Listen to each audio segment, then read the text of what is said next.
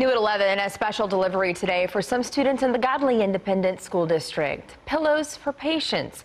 Teacher Stacy Brown was diagnosed with breast cancer earlier this year and came up with the idea. The pillows come in handy after surgery. She says students deliver their work to cancer patients today at Baylor Scott & White.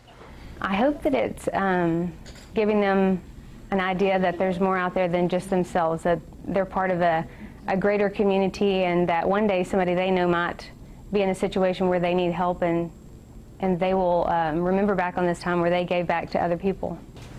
Today, the young students delivered a total of 140 pillows to patients.